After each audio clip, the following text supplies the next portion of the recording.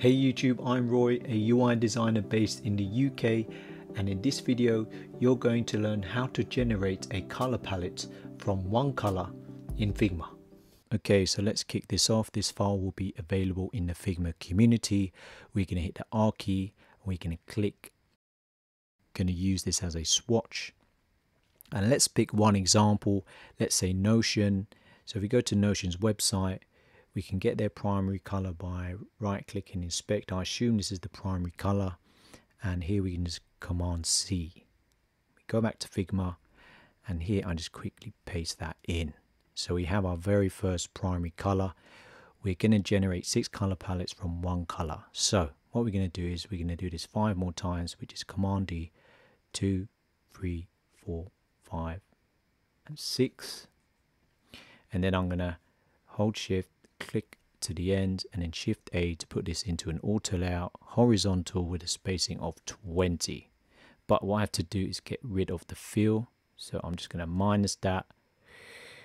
And oh, I thought I had 1, 2, 3, 4, 5, and then Command D again. So we now have 6. So what we have to do is go to this rectangle, Command /, and the first plugin you'll need is called Color Designer. And what we're doing now is, hopefully it is not registering. So if I click out and in again, now it is, I've selected the layer and now it's generated, but we're not actually using this to generate the tints. We're going to go to color harmonies and we're going to find the complementary. So I'm just going to click on the plus and copy color, and then just paste that in. And just as an example, if we go back to Notion, Notion also have a secondary color. If I go to, let's say contact sales, and you can see here they have an orange secondary color. So it's interesting. So if I close that, go here, and the same thing again, I'm going to look at analogous, and let's say we go for this purple or indigo. Copy that, copy color, go here, paste that, and again we go here. So what we want next is we're going to look at the red, amber and green. This is for form states, for error, success and warning. So here I'm going to copy this one, copy, and then paste that, close, go to the next one. I'm going to use that as amber, copy that, paste that in. And then the next one we close, and then here I'm going to find a green. So this green looks pretty good. I'll copy that, copy, and then paste that. And now we have very quickly done our color palettes from one color. If you're finding value in this video, please hit the like button. But now we want to do the different tints and shades, and we want to create the color styles. So Command / style list. So we go to color, and we have to do the naming convention. So I'm going to do primary, and we click here and we just grab the hex. So Command C, we place it in here, and here is generated. And you can get more in depth of what you want, but I'm just going to keep it simple and create palette. So now it has generated this palette, and it has also generated all the styles. So to get this organized, I'm going to hit Shift and then Shift A. And this is just to keep it nice and tidy.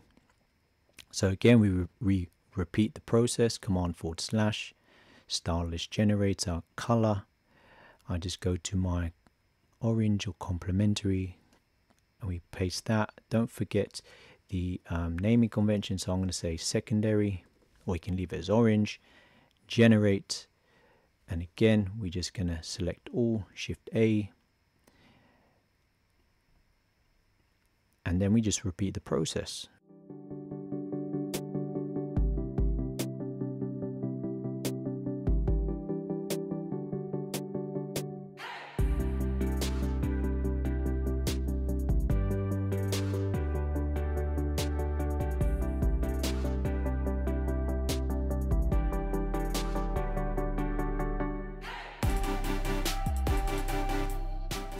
Now what we've done is we created quite a lot of color palettes pretty simply from one color. The only thing that is not here really is the grays and the whites, but this is pretty nice and quick and painless really. So to organize this again, we can put this into an auto layout, so Shift A and the gap, let's say 100. So this is pretty sweet. We created a very nice color palette, very similar to Tailwind CSS, for example. Now the only thing left to decide is you have to choose what is going to be the base color. Let's look at this number here. And the primary 5, I'm thinking that is the most similar. So I have a feeling that all the 5s are the base. So here you can then say base, and let's just make sure that that base is actually the same, because it can be slightly different. Command B, great. So the same thing again, you can go by eye, but I'm gonna say that all the 5s are gonna be the base.